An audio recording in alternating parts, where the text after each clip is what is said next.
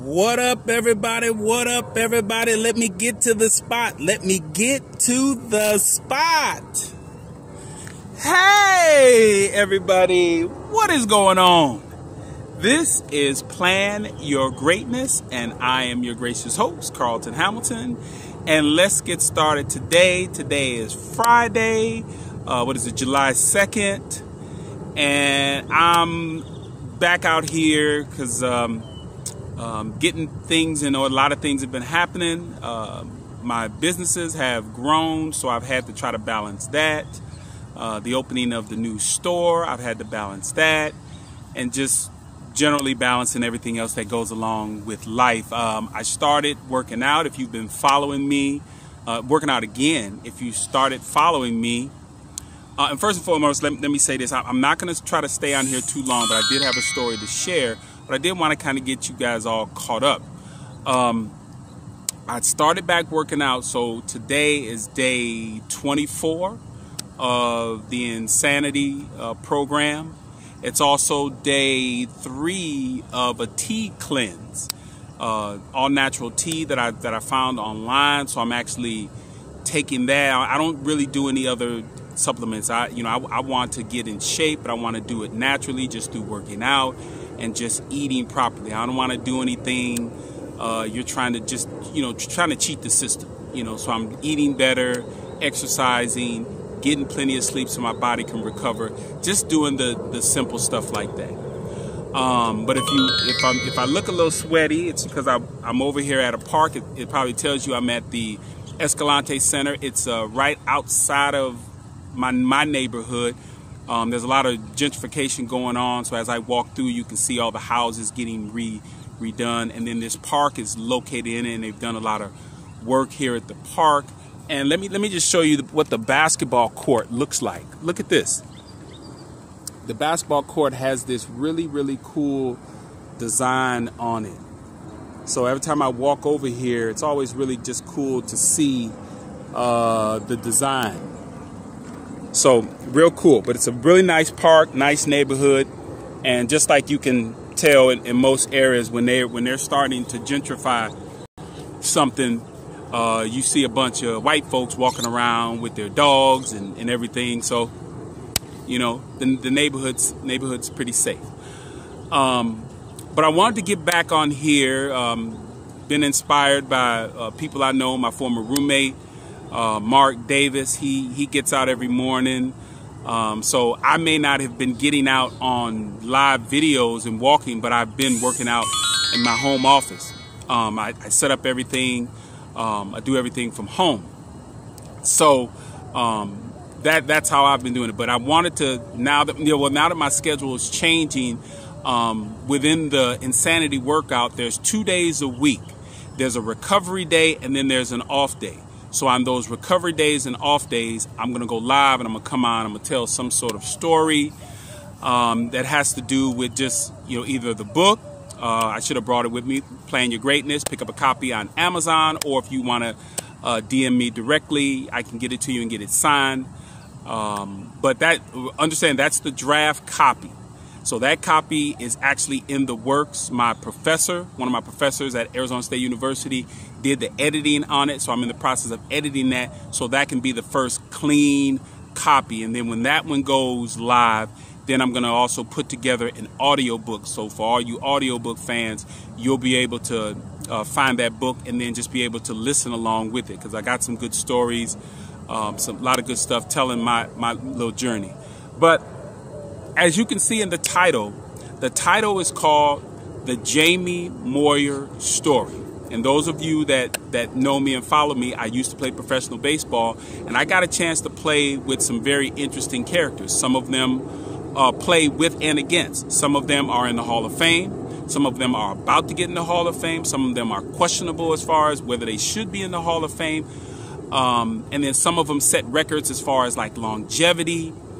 But just I played with a host of different characters over my nearly 10 years of playing professional baseball. It was a lot of fun and a lot of stories. And one particular story that I like telling, because I try to add these stories that give you a sense of like how I got to where I'm at right now.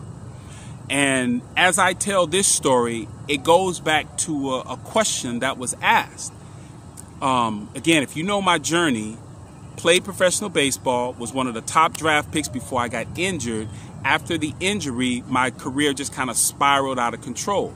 Ended up committing a crime and being incarcerated, and I was facing almost 70 years in prison. By the grace of God, or whatever power being that you adhere to, I only got 5 years. And then those 5 years got reduced to 4. And then I ended up serving almost 3.5 years of a sentence. Now think about that. I went from 70 to only having to serve 3.5 years. Now that is a blessing in itself. So people always ask, okay, so how did you go from really hitting the bottom and then actually getting to the point that you're at right now? Multiple business owner, homeowner, just kind of turn things around. So, hey, where'd that come from? Just basically turning my life around. So one of the questions that came with that as well was what was I thinking about? What was my thought process as I went through?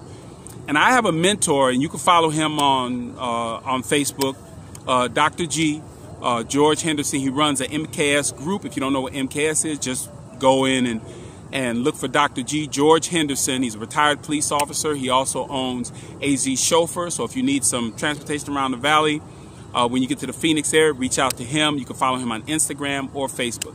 All right, so I asked George, I said, what separated me from everybody else? Because if you do your statistical analysis search on the recidivism rate, they report the recidivism rate at slightly over 85%. And I'm here to tell you from my own experience of being into the system, I say that number is low. I say the recidivism rate is probably over 90%, because if your life gets to the point where you are caught, not you're committing crime, because there is a bunch of people, and some of y'all are probably out here right now, you know, there's a lot of people doing some bad stuff, just have never been caught. So all the people that are caught, if you get caught, there is something in that mental dynamics of getting caught that spirals you into just exposing your behavior to the court system. So now you're under this really restrictive system. So now you got to report to a PO, and so now all your bad behavior is going to be magnified. And so again, it gets back to the question that was asked by George, or I asked George, how is it that I was able to turn my life around? And George pointed out something that I had not given enough credit to. George said, look at your home life. I had both my parents in there. Look at your siblings. I didn't have a bunch of siblings that were getting in a bunch of trouble. And then he said, look at your life in sports. You could go through every level, whether it was Little League, Pony League, high school, college, professional. At each one of those levels, I played on championship teams. So I had something positive to attach myself to. And unbeknownst to George, I actually was doing that while I was incarcerated, because now you're in the most negative environment that you probably will ever be in, and that's prison. The conversations, the treatment by the guards, administration, everything, nurses, just everything was negative. I can't even really go into much more detail, or I really couldn't even explain it properly to explain to you how mentally draining that experience was. Now, every moment of every day I wrote in a journal, and what I tried to do was attach myself to a bunch of positive stories where I either persevered, overcame, something where I was able to look back and say, you know what, I'm not as bad as this person, even though I am that dude that committed the crimes, but I'm not as bad as that dude that's in here. I can change some of these things really simply just by the way that I think. And so that was my thought process. I didn't realize that as I talked to George brought that to my attention, and he said that's exactly what you are supposed to do. You're supposed to take those experiences and be able to connect them to where you are right now, because you literally don't have to mentally be wherever you are. And that's from a book that I read called Man's Search for Meaning, Viktor Frankl, and he was talking about his experience in the concentration camps, and he basically said, yes, you can be somewhere physically, but you don't have to be there mentally. So one of the things that I did was, I actually don't think I really spent as many mental days in incarceration as I did physical. Now, with that said, that kind of sets the tone of the story of the Jaime Moyer story. Now, if you baseball fans, if you know who Jaime Moyer is, Jaime Moyer played in the major leagues and pitched till he was nearly 60, not 60. He pitched in the major leagues till he was nearly 50 years old. I mean, and he wasn't like Nolan Ryan, where he came into the league throwing over 100 miles an hour and he left the league throwing 100 miles an hour. Jaime Moyer came into the major leagues throwing, because we were teammates for 2 or 3 seasons. And at the max, Jaime Moyer may have maxed out at 86, 87 miles an hour. And especially if you think it in today's terms, I don't even think Jaime would even get a tryout, because they're so bent on this velocity right now. But Jaime could pitch. And we were in Class A ball together. Now, Jaime is almost 4 years older than I was. So Jaime was 23 and I was barely 20 years old. Now, give you some context of how that beginning of the season, how that season started. The year prior, I was in Class A ball, 19 years old. I had actually made the All-Star team, but I got injured and didn't pitch the second half of the season. So when it came time for they're selecting the teams in spring training, I found out later on that my manager, Cal Emery, did not want me on the staff. One, he thought I was too young, and he didn't know if I was durable enough. But in that off season, I had a meeting with Dallas Green, rest his soul. He's the father of one of my teammates, John Green. Dallas told me, because I grew up in the Chicagoland area, and I would work out at Wrigley Field. And I was up there at the stadium working out, and Dallas Green told me, I better not see you in the training room the whole year. And so as a scared 19-year-old kid working out in the off season, I literally said, okay. So I began to work out very, very, very intensely to just say, okay, I need to build my body up. I need to get stronger in the shoulders, the legs, whatever. I said, because I do not want to be on this disabled list. He said, don't be on the disabled list, because I think there's an old saying of, you can't make the club in the tub. So as the season starts, I'm in good shape. But my manager is an old school manager. He wanted probably some older pitchers, maybe some pitchers that had college experience. So I make that team, and this is a higher level A-ball team. We have some bunch of veterans on there. Shout out to Dave Martinez. He was our right fielder on that team, manager of the Washington Nationals currently right now. So, all right, so we get this season started, and because I'm the young pitcher, because the manager doesn't really want me on the team, I'm the 5th starter. So that means every 5 days is my turn. Okay? So I'm in the what they call the Carolina League. So that's on the Eastern Seaboard. So now at the beginning of the season, it's cold, it's wet, it's rainy. So as we're going through the rotation of pitchers, Jaime starts the season, pitches the first game, Jaime strikes out, I want to say 14 batters in 8 innings. Phenomenal start. Okay, so then we go through the second starter. I think it was Drew Hall. The third starter was Don Bethel. The fourth starter, I think, was Dave Koff.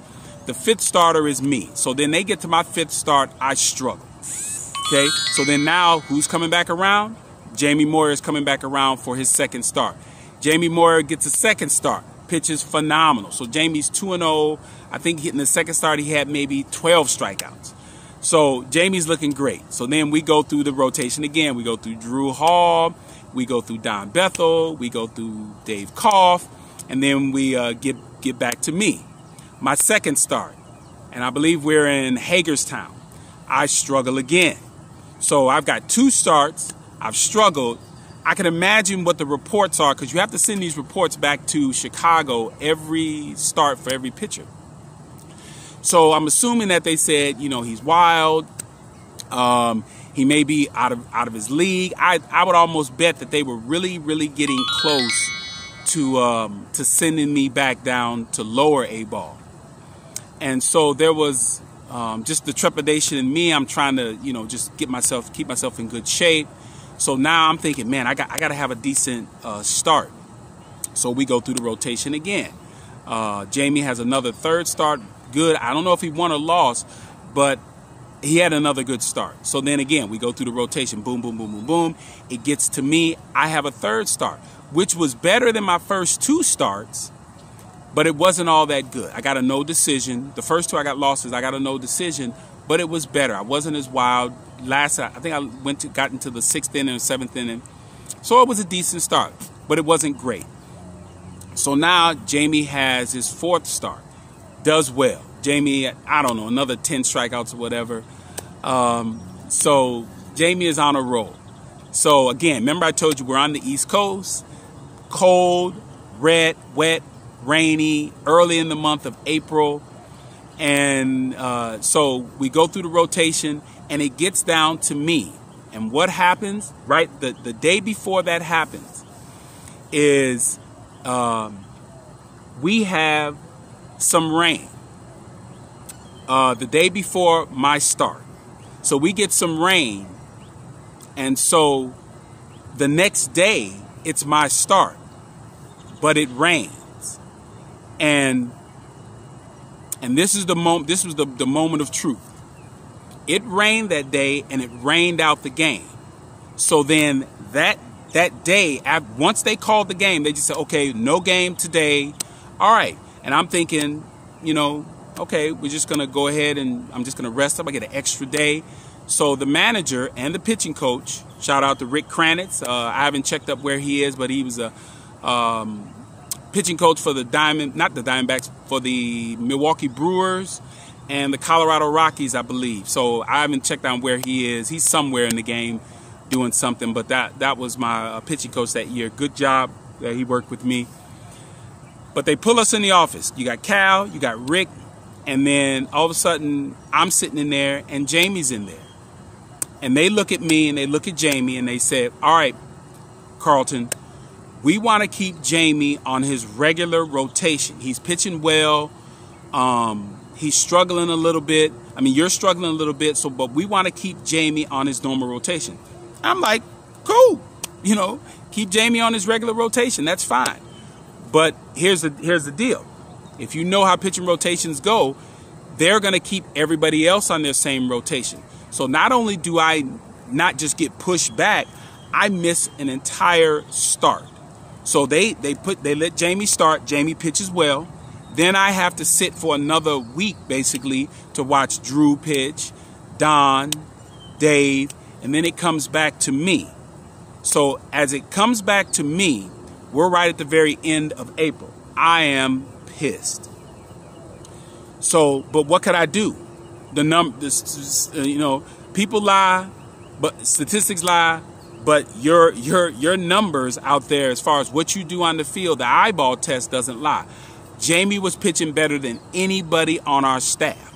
So you have to keep your ace. He was our ace at that particular time. You have to keep him in its normal rotation.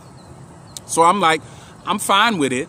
So I walk out the room and I'm just steaming. So we're going out there. We still want to get our running in. And I'm running like a madman. It's wet, it's dirty out there, and I'm running along the track, this gravel track. And all I'm saying to myself, man, that sucks. That's terrible. But I made a promise to myself.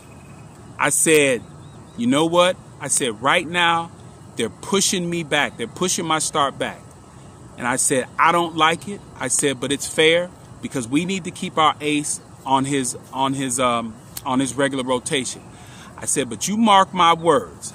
I said, by the end of this season, I said, they are going to push somebody else back because I'm pitching so well that I'm going to get that. I'm going to have that meeting. And I said that to myself, and I just said, because I was so mad. but I didn't want to pout or anything. I just said, I'm going to work hard. And I said, they're going to make that adjustment for me. And so now I had another start, and it was a decent start. I didn't get a decision, but it was better than the other ones. Now came the month of May, and I was able to start very early in that month. Like first or second day in the month, I got to start. Guess what I did? I threw a shutout. Okay, 9 innings shutout. My second start, I threw another shutout. Okay, you see where this is going? My third start, I don't throw a shutout, but I win. So I'm 3-0 for May. And I believe at that particular time, my ERA was like .0 something. Okay, and so my fourth start, I win again. Dang near throw another shutout. My fifth start, I think I throw another shutout, or I give 1 run. No, that was the game I almost threw a no-hitter. I threw a 1-hitter. And then on my sixth start, and my final start of the month, was Chicken Night. And I always pitch very well on the Famous Chicken. If you don't know who the Famous Chicken, go Google it. The San Diego Chicken, the Famous Chicken. So I threw a complete game, 9 innings. I believe I gave up 4 hits, 1 run. To finish out the month, I was 6-0 with a 0 point. I can almost remember the statistics. I was 6-0 with a 0.41 earned run average. I pitched, I believe, 44 innings, and I had like 51 strikeouts. A phenomenal month. I was pitcher of the month. I was dang near player of the month. And so that moved into June. And so by June, I had another phenomenal month. And then by July, they had the All-Star game at our stadium. I ended up closing the game. I didn't start the game. I closed the game, and I pitched the last 2 innings, and I struck out probably 4 or 5 batters. There were tons of scouts at the game.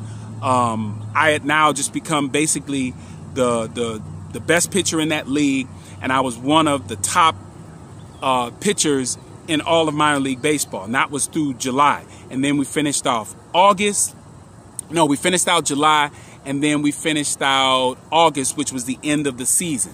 Now, right at the last part of the season, they had pulled me into a meeting.